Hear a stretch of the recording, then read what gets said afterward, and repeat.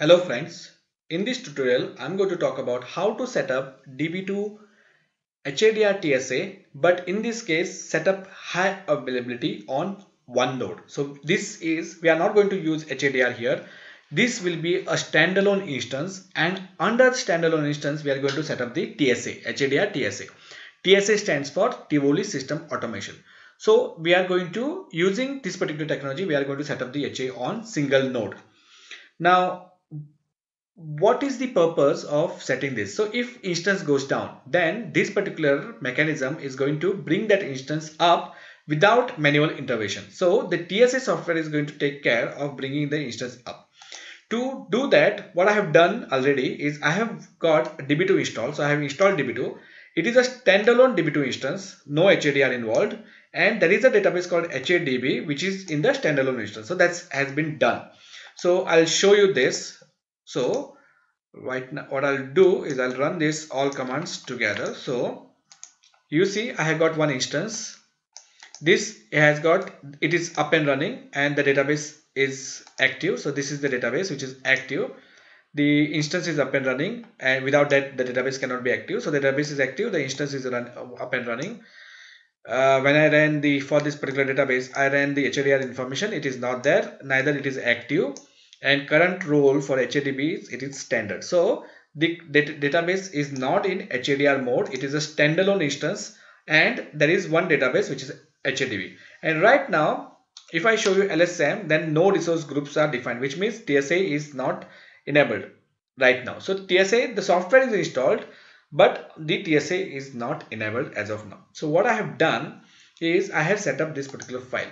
So this particular file is what I will be using to set up my TSA. So what I'm saying, create a domain called db2ha domain and add quorum device network with this particular IP.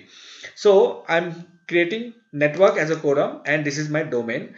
Then I'm using eth1 as my public network and eth2, eth0 as my private network. Sorry.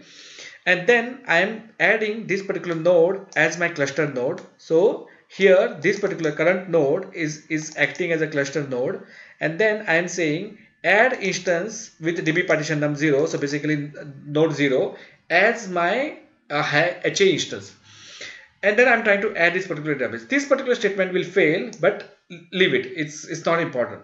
So I'll repeat what I have done here. I'm saying I want to create a domain, and I'm going to use the network as a quorum, eth1 as my public, eth0 as my private. The node which is going to be participating in my this domain is db3, and the instance is db2p. So that's the instance. So db2p is my instance, which is, and node 0. So if you see here, it says the node 0. So db partition num is 0. So using this particular file, we are going to create our cluster. There is one more way to do this, is we can run db2 hiq in the interactive way. So I could press db2 hiq and then it will ask us all of this. So create a domain, yes. So I had to go through these options manually, but instead of doing this manually, I have set up this particular file. Now question is, this particular file looks pretty peculiar, and from where to get this particular file? So this particular file is pre-provided and I have just edited it. So if I go under CD, under the home, db2p, that's the home, then under that SQL lib, under that samples, under that HA, under that XML, and if I do ls-l, this is the file that I have used. This is the file that I've used. So I can do the cat on that particular file, and you see exactly same. So here the quorum, the db2ha domain, my public network, my private network. So this is the file that I've used, and I have customized that file based on my environment. So according to my environment, I set up my IP addresses, then the name of the instance node, name of the instance. So this is the file. I'll repeat, where will you find that particular file? It is under home directory, SQL lib, samples, HA, XML. Copy that particular file, and the file that I've used is this particular file. I've copied this particular file and edited it. So the command that I'm going to run is pretty simple.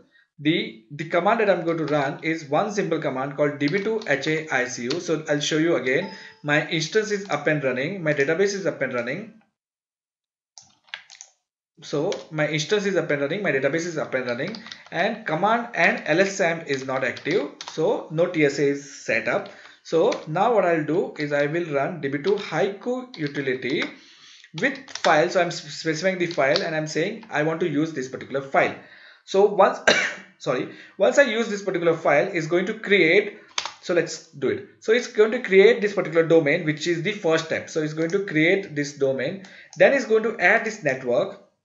Once it adds this network, then it's going to add this IP into public network, add this particular IP, or add @1 into public, add @0 into private, and it's going to set up this particular cluster node, and then it's going to set up this particular instance. So let's see. So it has created the domain. So once it creates the domain, the next step that it's going to do is it's going to create the quorum.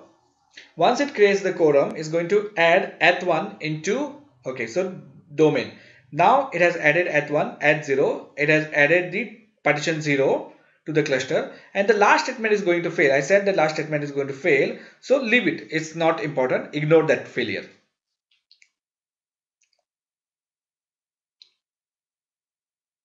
Okay, so now that this is done, so now what I'll do now, here you see LSM was showing no resource group defined or cluster is offline. Now I will run the same LSM command again, and you see we have got this. So basically our TSA was successful. Now what I'll do is, let me show you. Okay, instead of typing, let me copy the command. So my database is active, my instance is active. For some reason, somebody killed the db2 CC process, or something happened and db2 CC process got crashed. So in this case, what our TSA is going to do is it's going to bring the instance up, and it's going to activate our database. So let's see that. Okay, so let's see that. So now we have got database is also active and the instance is also up and running. So let's kill our db2 CC process. Once that is done, let's see LSM output. So it is online, so it has not yet taken. So let's give it a minute and let's give LSM again. So you see it has detected that it has failed and it is trying to pending online. So it's trying to bring it online. So now if I do it again, okay, it has brought it online. But what I should have shown you is like okay, let me do it all over again. Okay, so that's the process, and we are able to, our database is active. So this time around I'll not show you LSM output. What I'll do is I will kill my process and do db2 list active database. Okay, so db2 is instance is not up and running.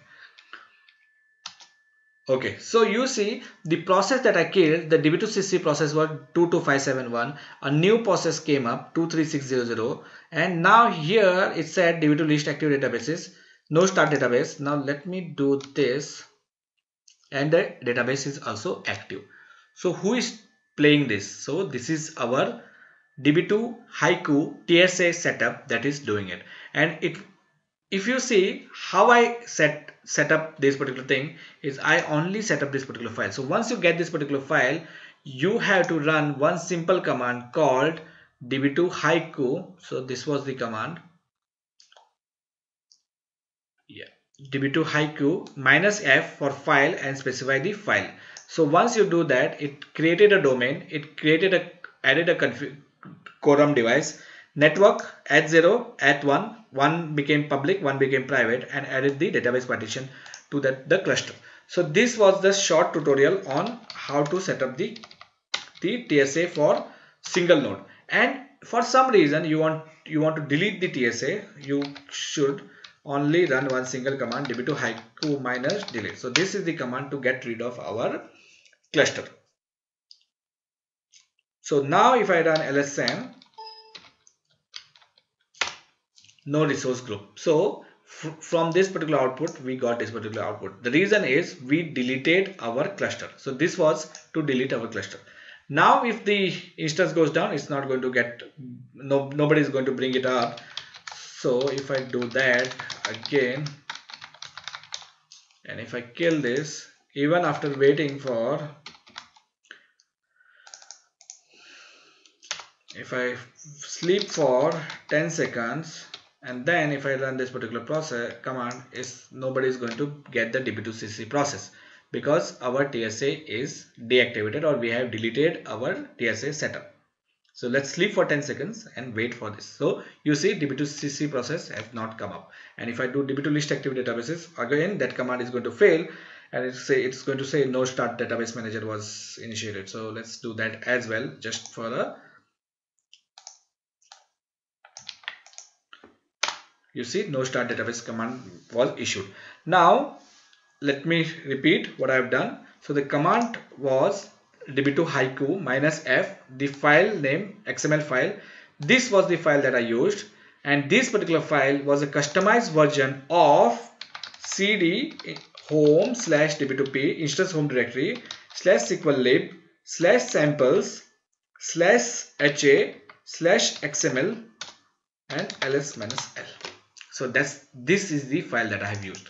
I hope this tutorial was useful. This was the simplest tutorial to set up the cluster on single node TSA, to make sure that our single node db2 instance is highly available, and if instance process goes down, then automatically the TSA cluster is going to bring it up.